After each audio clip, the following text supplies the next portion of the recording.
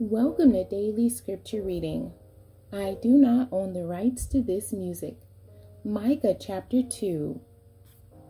This is the Amplified Version. Woe to oppressors! Woe!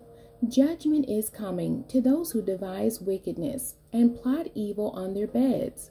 When morning comes, they practice evil, because it is in the power of their hands.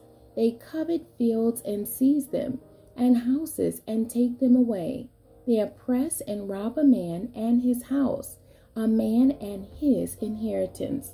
Therefore, thus says the Lord, Behold, I am planning against this family a disaster, exile, like a noose from which you cannot remove your necks, nor will you be able to walk haughtily and erect. For it will be an evil time of subjugation to the invaders. On that day they shall take up a taunting, deriding parable against you, and wail with the doleful and bitter song of mourning, and say, We are completely destroyed.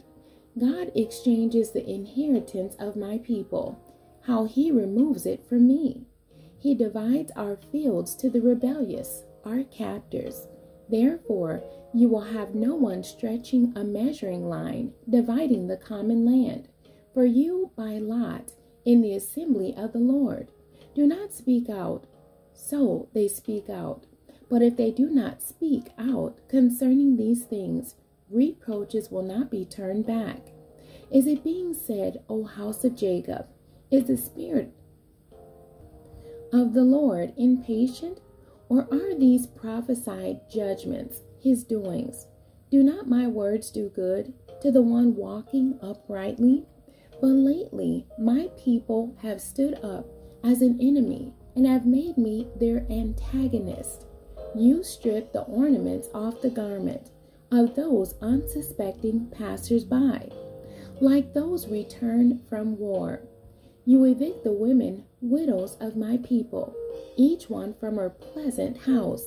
From her young fatherless children, you take away my splendor and blessing forever, by putting them among the pagans away from me. Arise and depart, because the captivity is inevitable.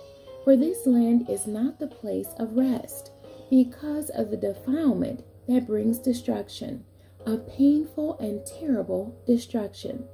If a man walking in a false spirit, spouting deception, should lie and say, I will prophesy to you, O Israel, of wine and liquor, greed, sensual pleasure, he would be the acceptable spokesman of this people. I shall most certainly assemble all of you, O Jacob. I shall surely gather the remnant of Israel. I shall bring them together like sheep in the fold, multiplying the nation, like a flock in the midst of its pasture. The place will swarm with many people and hum loudly with noise. The breaker, the Messiah who opens the way, shall go up before them, liberating them. They will break out, pass through the gate, and go out.